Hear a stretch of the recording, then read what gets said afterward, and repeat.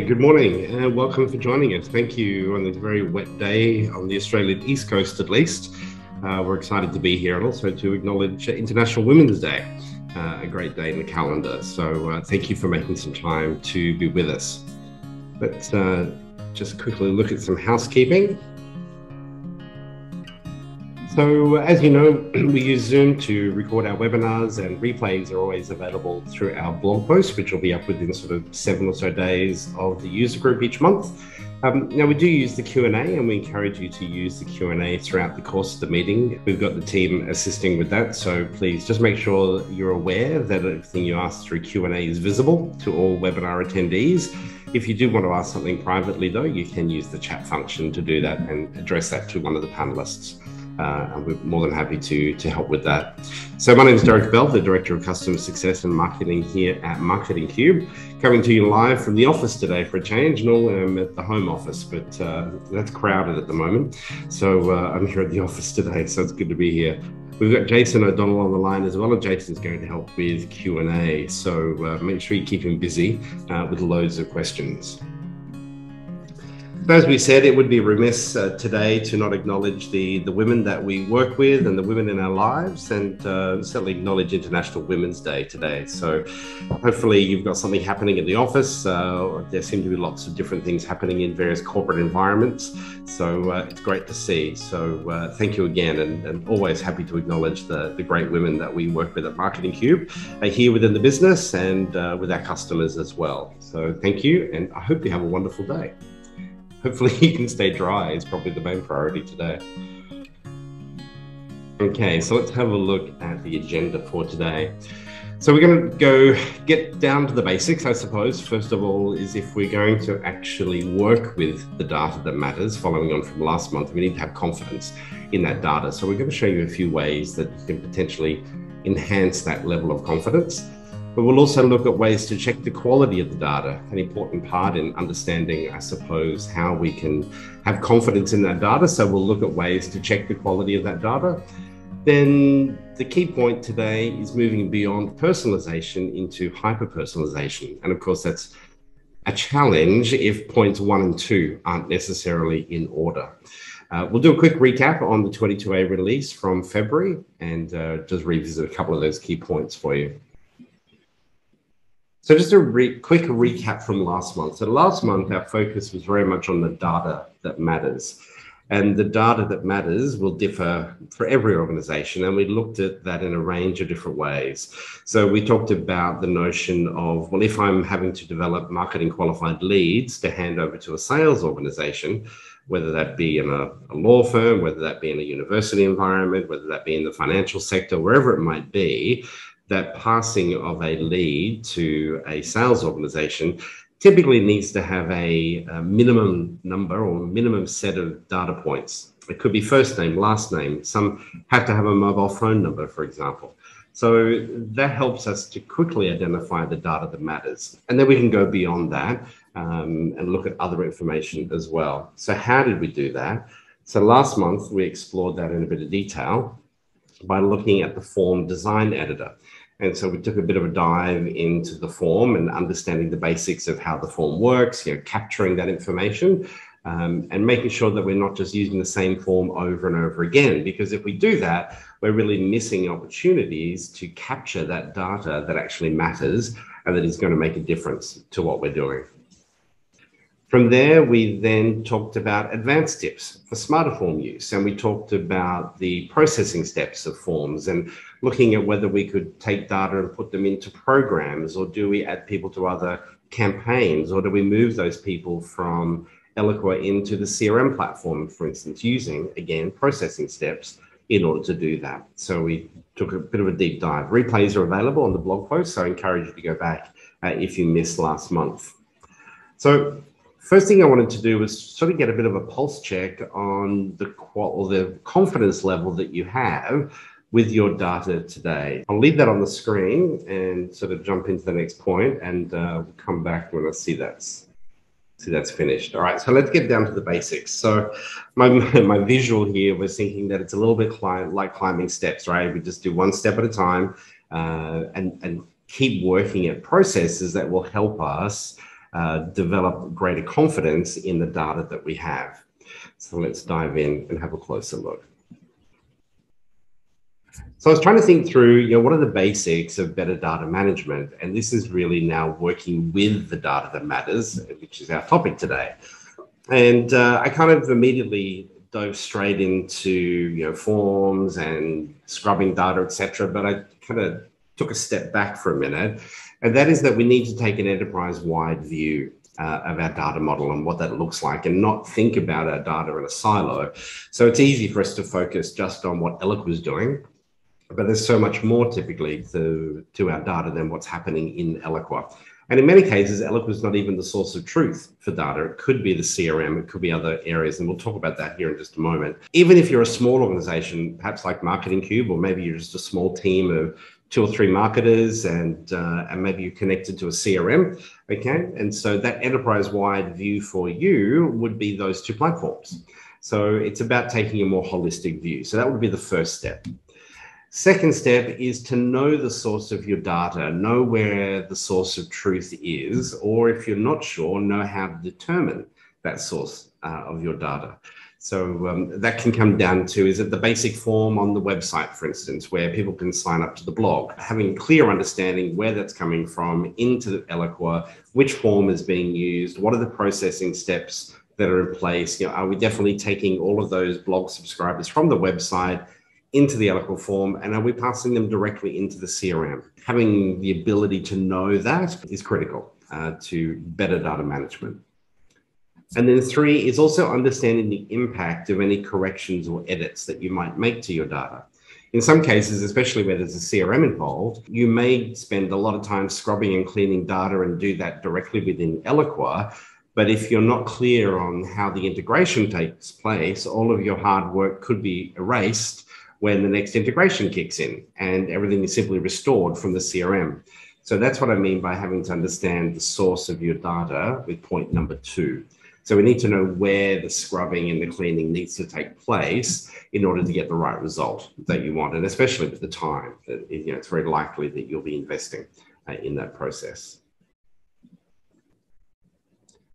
Okay, so using Eloqua to check data quality, the idea of the wall of police here was that maybe we need like a wall somewhere, like a process, a group of people to check that data before it comes in. And Eloqua is the way you do that checking, whether it's programs, whether it's form processing steps. That can be a range of ways that you, in fact, can check the quality of your data. So let's have a look at, first of all, understanding a little bit of an ecosystem of what our integration might look like and where various pieces are. So for many of you on the call today, you're going to have Eloqua, obviously, and then you're going to have a CRM. And for you, that CRM might be Oracle Sales Cloud, it might be Salesforce, it could be NetSuite, it could be a whole range of different platforms. But if we're, I've got some other examples here, I think, of different systems that may in fact plug into the back end of your CRM. So you might have an ERP. If you're a large, enterprise resource type of organization, you'll have an ERP. You might, if you're a legal firm, you might have a matter management system. Most of you will have a billing system. That could be the ERP, of course, or it might be a different billing system. Universities will have student management. Maybe if you're a not-for-profit type of organization, you might have a membership management platform. All of these different platforms will plug into the CRM, or in fact, some of those types of characteristics may be performed by your CRM. But either way, all of that data flows from the CRM into Eloqua, and it can flow both ways, or it may in fact only flow in one direction. Some information goes directly to Eloqua, some only goes from Eloqua to the CRM. And everyone's integration is a little bit different, but we need to understand this ecosystem. But there's other ways data can come into your systems, and that is directly into Eloqua. And that can be for a range of ways. It could be through your website. You might have secure websites that people have to log into. If you're a retail type of business with an online presence where people can purchase and buy things online, then you probably have a secure website where they log in and so on and so forth, so that information can flow into Eloqua. Social, if you're doing campaigns where you're advertising on LinkedIn or even Facebook, presenting people with forms, for example, well, that information is also going to flow into Eloqua. And then, of course, maybe channel partners, maybe different types of partners or organizations that you deal with or work with might also be another way that this information will actually flow into Eloqua. And then, of course, from Eloqua, where does it go from there? Does it stay? In some cases, it may well just stay in Eloqua, but it could go to the CRM as well. So there's a few things to consider and kind of factor in there. Okay, let's go back to that poll and get a bit of a feel for the results. All right, so it feels like most of us are kind of right in the middle. So nearly 74% are saying their confidence levels are at a medium level, which is good. That's good. We have a few brave souls who are saying they have high confidence, which is cool, and a few at the other end that have low confidence. So, okay, that helps me position a little bit the rest of the session today. So thank you for responding to that. So let's look at Eloqua in a bit more detail and typically ways that Eloqua gets that data or receives that data. And we talked last month in quite a bit of detail about the form and how the form can do that. So the form, if it's simply the same form that we use over and over again, or we just ask the same questions over and over again, we're not going to be in a position to really do much with the data we get because it's going to be sort of ho-hum along the way, right? In this particular example, this is the form that you all filled in to register for today's session, and that appeared on a landing page like so. And so that form, like many other forms, did a whole range of different things. And everybody would have seen a slightly different view of that form because we use the progressive profiling to hide certain fields if we already knew the answers to those fields, etc. The ability to do that each month for us means that we're constantly adding different types of data points to a more highly engaged segment of our database. So what do you do with the people who are not overly engaged? So that probably is another topic for another user group around sort of re-engagement type of campaigns and looking to cleanse data, I suppose. But let's look and take a thinking person's approach. Okay, so steps that most Eloqua users have control over. These are things that you can impact and things that you can do to make or have a better experience with the quality of the data that you need. So the fundamental thing is pour data in is pour data out. That's the most obvious. So whether it's the CRM platform, people are putting data in and coming into Eloqua, if they're not thinking about it, if they're lazy, whatever the case may be, then pour data in is pour data out.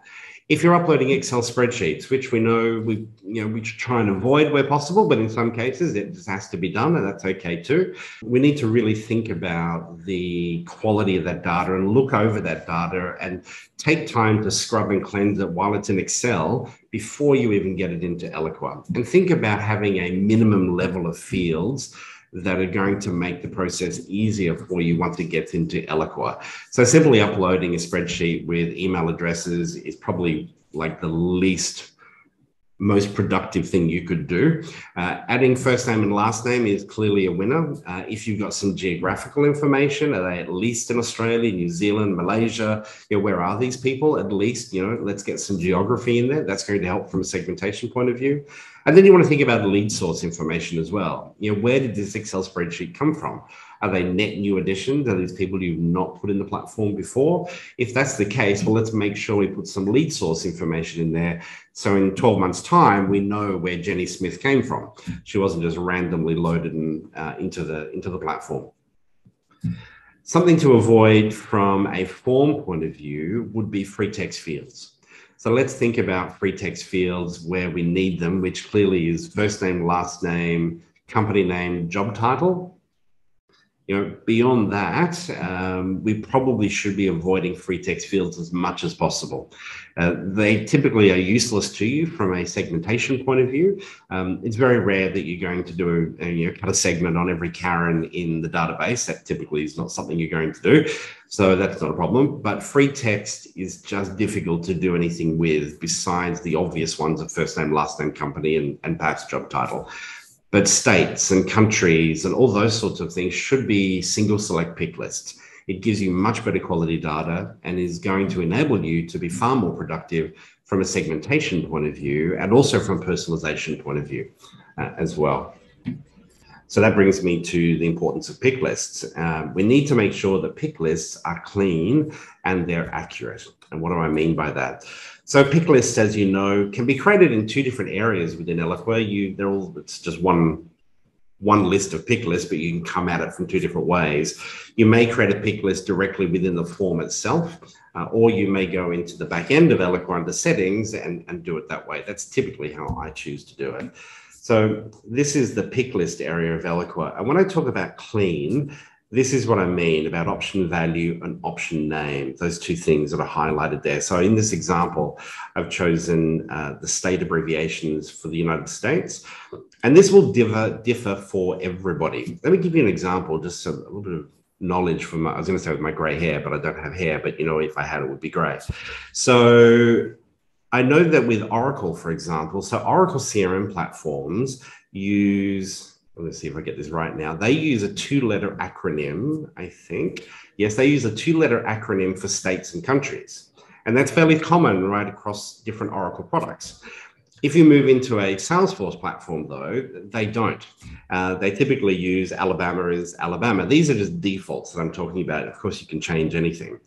But the thing that you need to be aware of is if data is going here from Eloqua, from your pick list onto the Eloqua contact, and then integrating with a CRM platform, we need to make sure that the values are in line with the CRM platform. So that when this contact gets, or a contact gets into the CRM and person has said they're from Arizona, we can show them Arizona at the front, but in the back end, Eloqua sees it as AZ, or AZ maybe would be the term. So that's what I mean by clean. And that's an ongoing process and something that you just simply need to be aware of. In many cases, there'll be hopefully your Eloqua administrator who kind of owns these things for you and is giving you good, accurate pick lists to work from and play with, but just something for you to be aware of in that process. Okay, so pick lists, clean and accurate. So a tip that I would give you is to never edit an existing pick list. When I initially put this slide together, I added to that, the exception could be, and then I thought, you know what, no, there just are no exceptions. It's just too dangerous to edit an existing pick list. If you need to create a pick list that is slightly different, you really should create your own pick list. If it's a big one, you can upload it as an Excel file. That can make it a little bit easier. You may need to get your administrator to help you do that if you don't have access to the back end of Eloqua. But yeah, the golden rule typically is never edit an existing pick list because you don't know where that's being used and you don't know the impact of your changes in that process. The other one to help from a cleansing point of view is Eloqua programs. So Eloqua programs are an incredibly powerful way to do a lot of those sort of mundane tasks that sometimes you might want to try and use form processing steps to do, and you kind of run into a little bit of a brick wall. So typically, if you do run into a little bit of a brick wall and you're like, well, I can't really work out how the form is going to do that, you could actually push them from the form processing step directly onto a program and use a program to do that. To give you an example, when people join the Eloqua user group, we stamp their contact with a join date. So we can tell them that they've been a member since whatever date. And you may have seen that in some of our communications. But in that example, what I wanted to do was to make sure that we didn't override the field with a new date every time somebody subscribed or registered each month for the user group. So what we did is we've sent that information, sent everybody onto a program, and the program is always running, it's always there.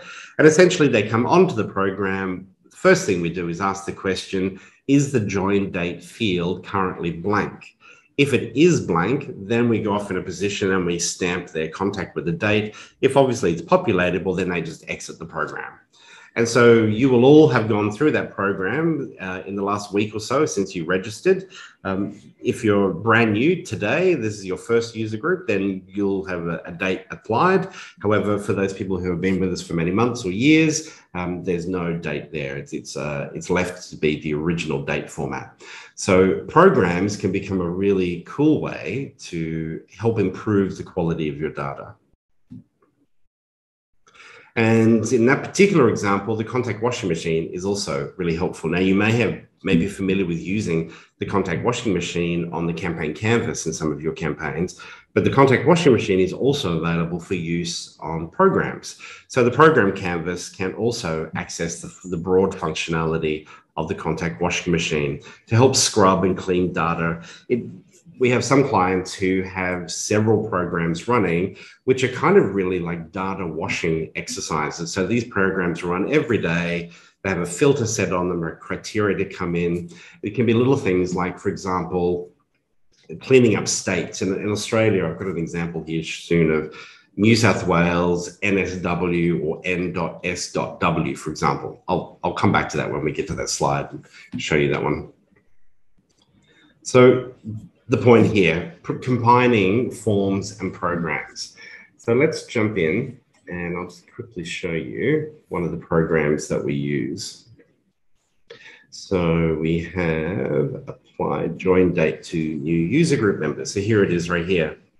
So you can see it's pretty simple. It's not overly complex. So we have different forms that feed into this particular step. That's referred to as a listener. So the sources, if I view the sources, will be different types of forms. So it's our global user group. And we've literally just started this particular program. So we'll be retroactively going back to, to old replays, etc., and adding those. So eventually what you'll see here is a really long list, a whole range of different forms that will all feed into this single program. And so then the first question simply is the join date blank, is the user group join date blank? And if it is blank, then we go off and we use a form submit to apply a date. Then here we have some other processes in the business that we play with there. For instance, yes or no. It's either populated, and if we still get a bit of an error message, I've got some steps here to help me manage that process. So if I have a look, I haven't looked at this yet. We've only had it running a little while. I haven't got anyone going through it yet. So that's because it hasn't been applied yet to the the form for this month. So it's my little work in progress, my project at the moment. But that will then help us scrub that particular data and just keep it accurate, because we want to use that data for more things in the future. And so the program will just be there in the back end, and we'll be able to take care of that for us on an ongoing basis. So what I want to try and do here is have a little bit of fun with you, but try and think of, and we're going to try and do this each month, and we'll call it an Eloqua hack. It's not really a hack because you can't really hack Eloqua, but it's just something, an area of Eloqua that does some really cool stuff that you may not be aware of. And so what I wanted to do here is show you one really quick way to do some cleansing of data. Went through this process with a client a couple of months ago, which kind of prompted me to show you this. So what we're doing here is we're looking under fields and views in the back end of Eloqua, and we're looking at a particular field. And so this particular field for us within our platform is in fact retired. We don't use this anymore, so it's actually looking pretty clean. But you will notice that it says state AU. Okay, and clearly Illinois, Texas, Georgia, Colorado, New York, etc. are not Australian states. Okay, but the key thing that we wanted to identify here was, is there an opportunity to cleanse information?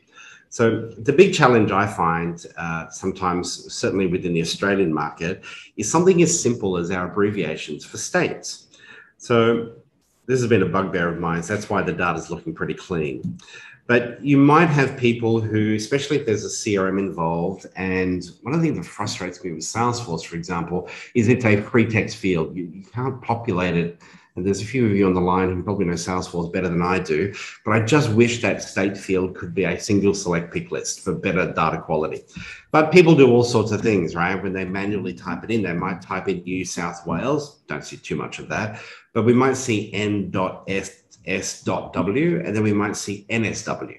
NSW being the most common way to abbreviate New South Wales, for example. But the problem is, if we end up with 3 different values, that makes it much harder from us when we want to do segmentation, for example, or if we want to use it for dynamic content, those sorts of things. So with dirty data, it becomes a little bit of a challenge. So let's jump in and I'll show you quickly how you can fix that. I found an example actually relating to country. Okay, so we go to settings, and from settings, we go to fields and views. And again, whether or not you can access this part of Eloqua will depend on your access levels. Certainly your administrator, get that word out for a moment, your administrator will be able to help with that. So I'm going to identify in this example, I want to show you country. And if from here, if we scroll down to the bottom of the page, you'll see an option called field population details. And if I click on view, some information will come up. And so what I'm looking at here is you can see within our database that we have pretty good penetration of good quality data in relation to country. So as we sort of scroll down through there, we can see that's looking pretty good. So what is it I'm actually looking at? So what I'm looking at is Eloqua is telling me that within our instance of Marketing Cube, we have 7,000, I'll zoom in a bit there so you can see that. We have 7,282 contacts that have a field value within country, and the value is Australia. And you see New Zealand, and you can see there are 516 that are in fact blank. So we have 516 contacts, which last time I checked is actually largely testing data, thank goodness. So we've made a really concerted effort over the last couple of years to really emphasize this data on all of our forms. It's been a little bit of an objective from our point of view. And so that's what that's doing. Let me show you one that's not quite as clean, which is state or province. So if I come to state or province, click on view. Okay, so now you can see we're breaking down. So now you understand what we're looking at is New South Wales, 3,300 people. As you start to scroll down though, some things will start to be like, well, hang on a minute. Spain, as far as I'm aware, is not a state, it's a country. Same as Taiwan, or that one probably open for debate. Most of those, Hong Kong, Waikato, this is obviously pretty crappy data, state AU. So what we can do is we can either fix it right here. So for instance, I'll get rid of this one. Okay, so what I can do is click on the little chevron here on the left. If I click on edit, you'll get a pop-up screen. And on the pop-up screen, it'll talk about the original value and the new value. So that's pretty bad. So what I'm going to do is change it to New South Wales, which I know is incorrect, but it'll make it easier for me to find later so I can correct it. So then I hit save. And when I hit save, I'm going to get this message. And basically what this message is telling you is the action will set the value of this field for up to 50,000 contacts in that group. So you're going to only clean 50,000 contacts at a time. Look, it's highly likely you'd probably need more than that. But if you do, you just need to do it in batches. That's all, etc. So I click on OK and save and close. So state AU will disappear from there. It'll refresh. And somewhere in here, we'll find New South Wales. There it is. So now I've actually made that change. So that little ability to scrub and clean, we found with the client, we're going through a lead scoring exercise. You might remember last month, we talked about the importance of quality data. And they found in their platform that across the states of Australia, the abbreviations were just extraordinary. And so they actually have their instance of Eloqua in isolation. It's not connected to a CRM platform. And so they were able to make those changes here directly. How do you find that information though? Because often what you really want to do is understand the root cause. Like, how did I get a contact to have a state field of state-AU? I mean, clearly that's not a state. So how did that happen? So the easiest way to do that is to come over to your segment area. And so what I did, so here's one I prepared earlier. I found under a slightly different field, under state or province, a value of USA, which is clearly a country and not a state. So once you've done that, once you create your just compare contact fields is the easiest way to do it. You can then come in here and click on view contacts. And so I can come in here and now I can see, and I can say, so with these two particular contacts, that's clearly kind of out of whack for some reason. So the best thing to do then, trying to get to the root cause, trying to find and isolate what the problem is to grab the email address of those individuals and then go and have a look at the actual contact itself. So from the contact point of view, you can find out when that contact was created. You can look at form behavior over the last 2 years, for example, and try and isolate and determine where the cause is and where the bad data is in fact coming from. So look, that may sound like a few extra steps, but if the goal is cleansing data, then we definitely want to make sure we get to the root cause, not just try and do a little bit of a band-aid over it for what we need. Because chances are, if you're integrated to Eloqua, I can go to these contacts, I can make the changes, but within half an hour or even 15 minutes, the integration will kick in. And for us, like many of you, CRM is the source of truth. And so the CRM will come in and it will simply restore the data that you see on the screen in front of you. So it's about understanding where the source of truth is, to my point earlier. So that's a little bit of a hack. So hopefully that is something that might prove helpful for you and you look at cleansing some data. So moving beyond personalization and into hyper-personalization. Of course, all of that data has to be clean and scrubbed and ready in order for you to do that. But I think for many people, it can be a mix of things. But the key thing from a hyper-personalization point of view is making sure that the things that you want to look at relate to the people you're targeting in the campaign. And that can be done in a range of ways. So that could be expressed or implied interest. So people could have expressly told you that they're interested in XYZ travel destination, XYZ course of study. Maybe they're looking for assistance with financial planning, retirement type exercises, all those sorts of things. So maybe they've expressly told you that. However, you can also, from a hyper-personalization point of view, look at implied interest. And so implied interest could be, let's take a university example. So they've told you they want to study engineering, but you're able to tell from a segmentation point of view, they've also looked over a range of business courses as well. So from a hyper-personalization point of view, is there an ability to present a primary message around their course in engineering and then potentially additional information around business? Because you can see through segmentation, and you would use dynamic content to present that sort of information. So profile data is another common way to hyper-personalize. So when I say profile data, just think about the contact. When you look at the, look at the Eloqua contact, it's their first name, it's their last name, it's their job title, it's geographical points, which city they're in, which state, etc. Any of the information you have stored on the Eloqua contact typically could be inferred to be sort of profile data. Now, of course, personas is another really nice way to help you hyper-personalize and tailor the messaging that you've got. And so if you've got personas in play, that can be another nice way to group like behavior, and then using things like dynamic content and field merges to deliver a more personalized experience to people. But as I thought through all of these points, I was reminded of a comment from a friend of mine who had an ad agency many, many years ago. And hyper-personalization, clearly not a term that person used in the 1980s, but hyper-personalization without the right data is like trying to wink at someone in the dark. It's just not effective.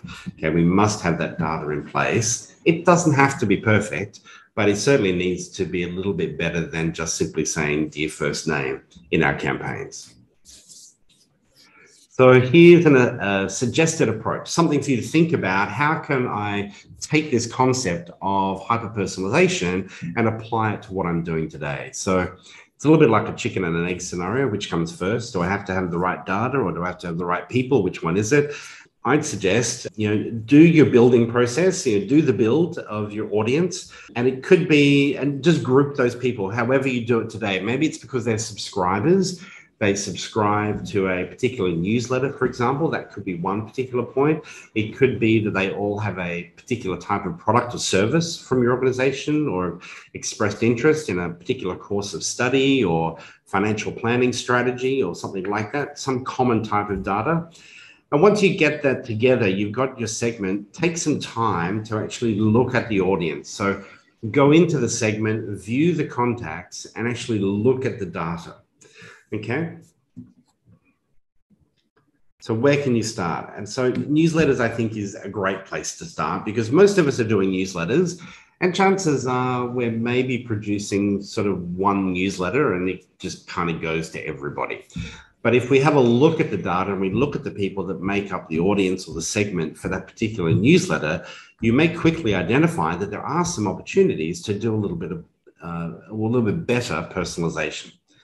And we can hopefully move beyond just the first name. So what's the primary goal of the newsletter? Why does it go out every month? What's its objective? If we're in real estate, is it to share with people available properties?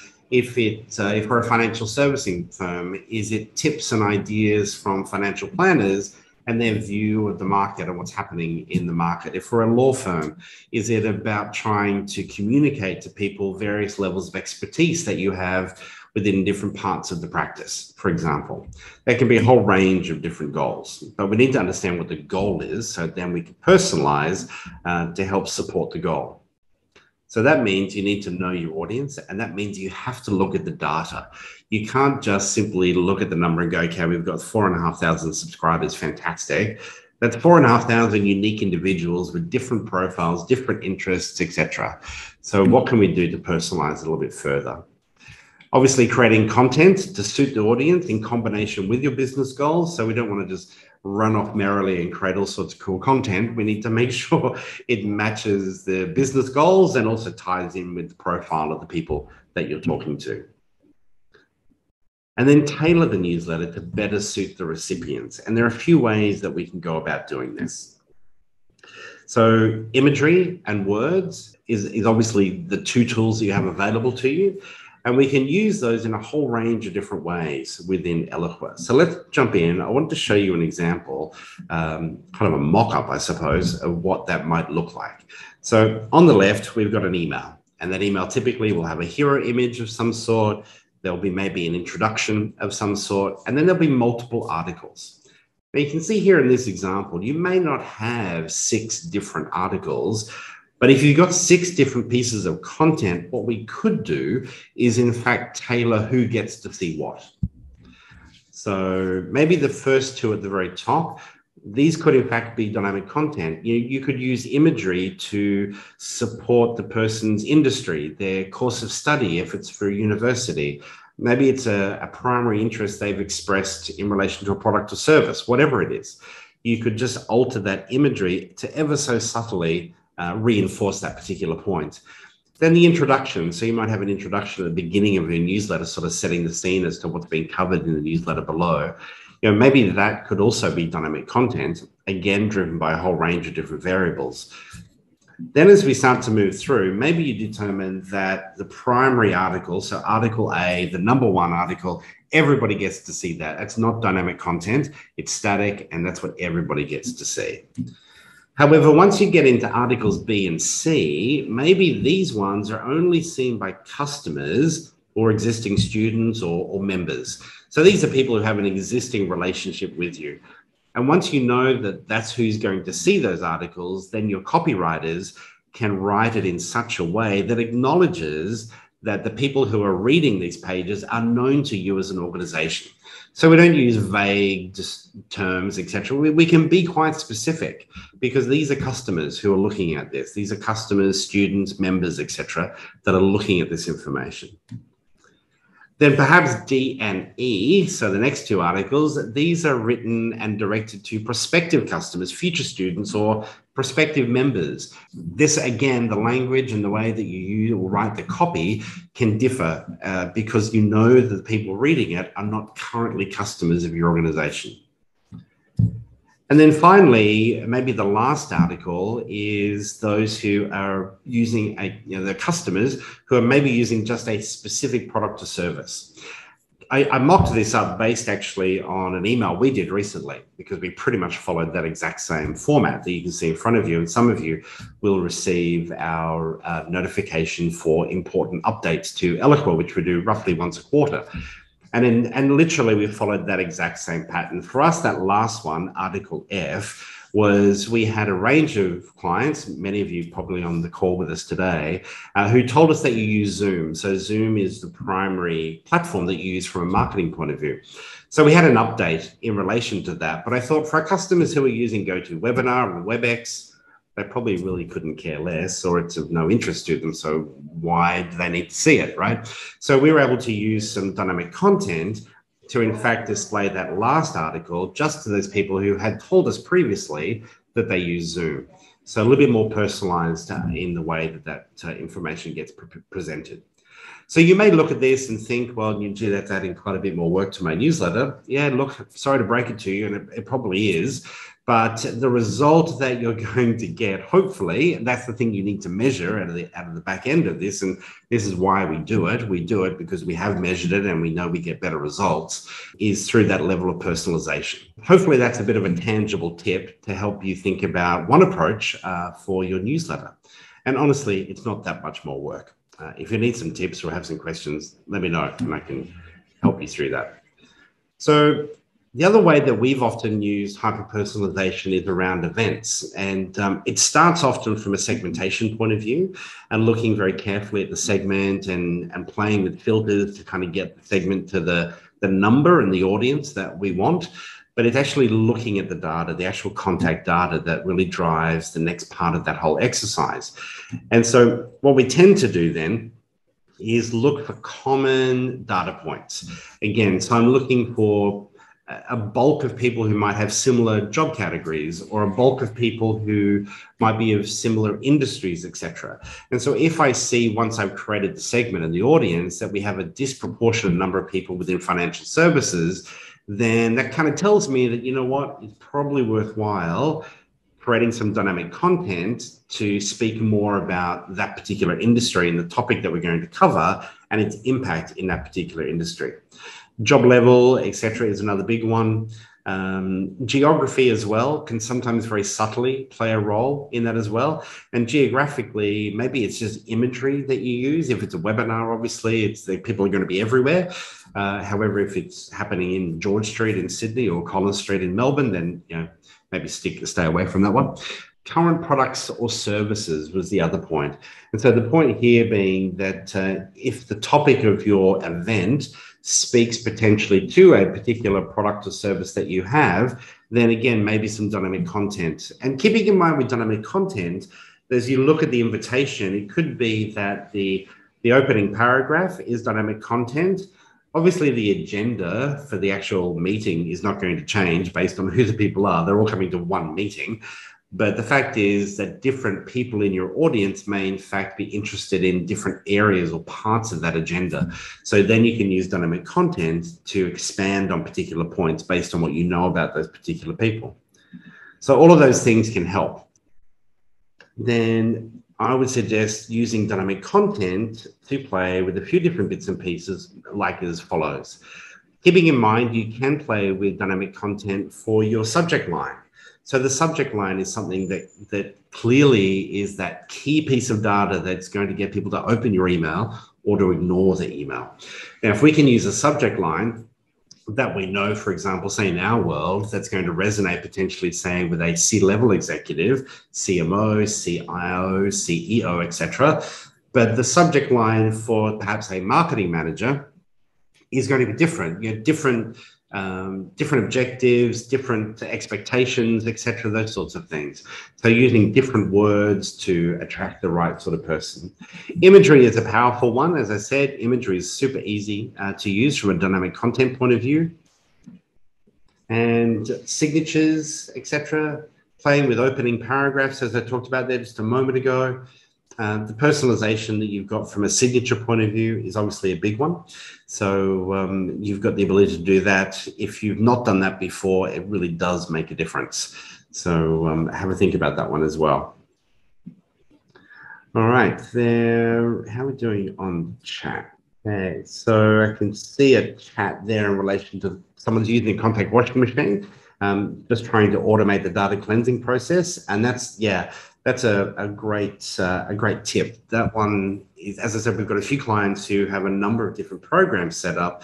So they're using the contact washing machine as well as the programs to constantly cycle through and bring people through the different data scrubbing processes. Are there any other questions at that point? I think we're looking pretty good. Here we go. Okay, so from Anna, is it okay to copy a pick list and then amend a copy? Yeah, that's absolutely fine, Anna. The copying of a pick list is fine because you're not impacting the original, that's not going to make any change. So that can be a nice little time saver. So that's a good way to go. And then, okay, then the other one was answered. All right, cool. Let's move on to the next bit, which was quickly just a recap of the things we covered last month, looking at those changes that have happened to Eloqua with the February release. As I mentioned there a moment ago, we do an update email, usually once a quarter, maybe twice a quarter, depending on information that we have. But if you're not subscribed to our important Eloqua updates service, you should go ahead and subscribe now. You can scan that QR code on the screen and make that happen. But just to quickly recap, the split decision step on the canvas, I've started playing with that one. I haven't used it in a campaign yet, but I keep trying to think of different ways to play with it. The most common one people seem to like is the notion of doing sort of semi-automatic A/B testing.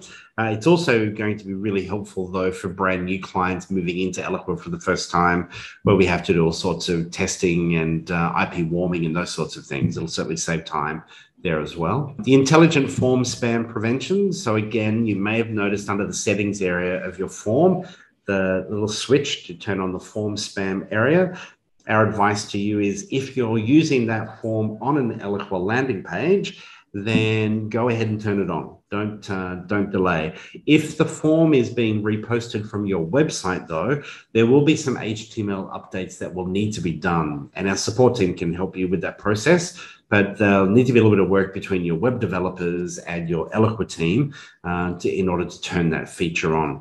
I did see some comments in Topliners the other day by someone who's clearly a little bit more gifted than I am from a developer point of view. They had been doing some kind of robust testing on this Eloqua feature independently within their organization.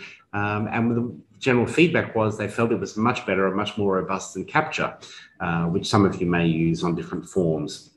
So it's something for you to consider and think about. It's active and available for everybody. It's just a matter of you choosing to turn it on form by form. Okay. Updates in response to Apple Mail privacy changes. So what you've got now is the ability to see that information in Insight, and you'll see information and different columns that have been added and variables. We'll have some more information towards the end of this month in relation to that, but you will find some details on past blog posts on our site as well. The other one is the blind form submit URL. So that one, I believe you need to request to be turned on, but the advice is to definitely turn it on, but again, optional.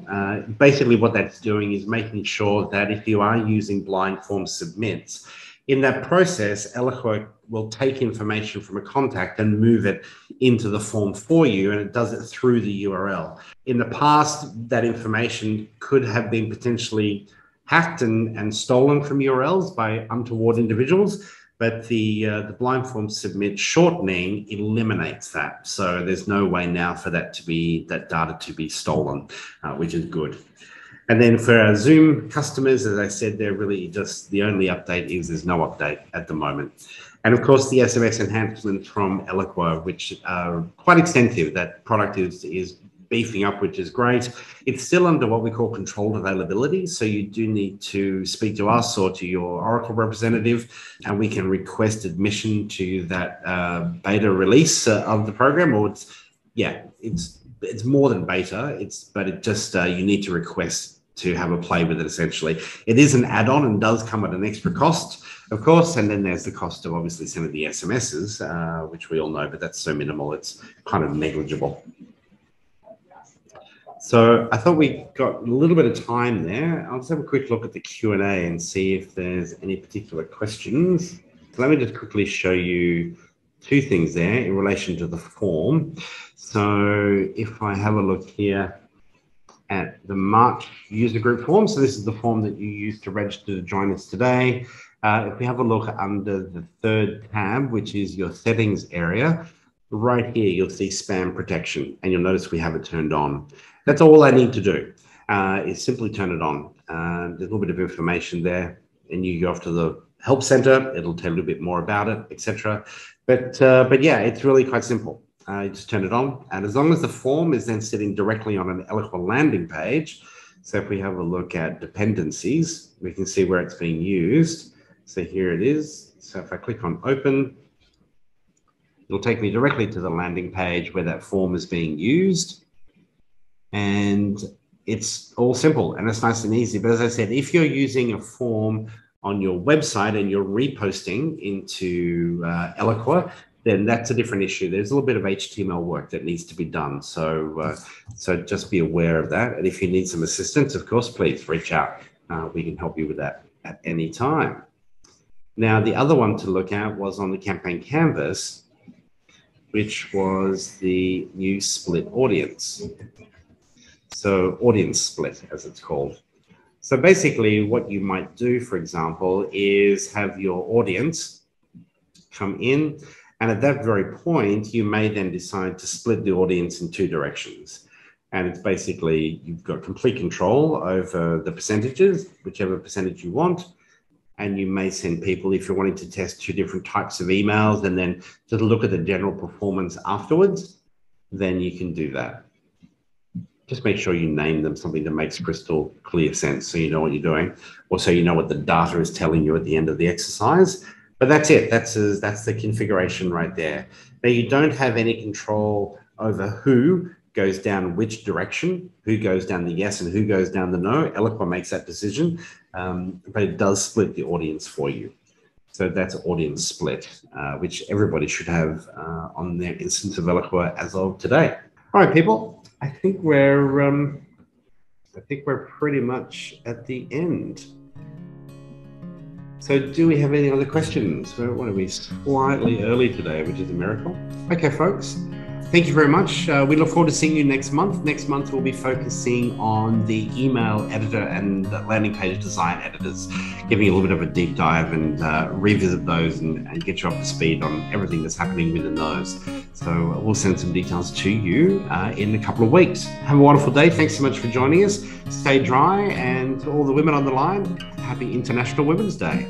And to the boys on the line, make sure you take the girls out for a cup of coffee or a lunch or something today. And we'll see everybody next month. Thank you very much, everybody. Bye-bye.